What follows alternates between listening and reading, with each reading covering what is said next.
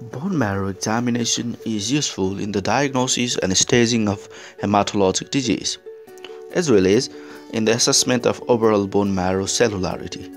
It also plays a role in the assessment of patients with fever of unknown origin, as well as in the diagnosis of various storage and infiltrative disorders. Most of the time, bone marrow can be aspirated easily.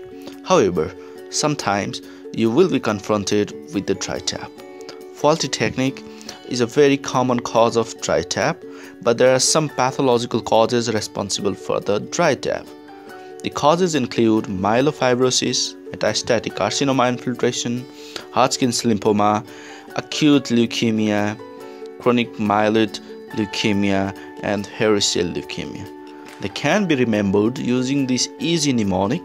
My metastatic ham has dry marrow, where my is for myelofibrosis, metastatic is for metastatic carcinoma, H is for Hodgkin's disease, A is for acute leukemia, M is for chronic myeloid leukemia, HA is for hairy cell leukemia. Thanks for watching. Subscribe for more videos.